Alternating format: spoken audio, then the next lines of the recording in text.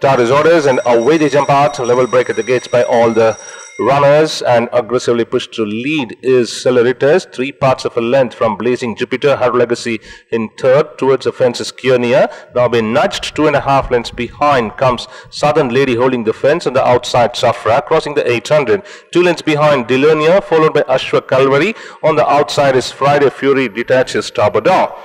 As they continue the journey crossing the 600-meter marker now, and Celeritas leads well by about a length and a half. A handy second is Blazing Jupiter as they swing in, followed by Kionia. Another length and a half to 2 lengths behind is Friday Fury on the outside. Between the runners is Her Legacy close to the fence. Southern Lady followed by Ashwa Calvary.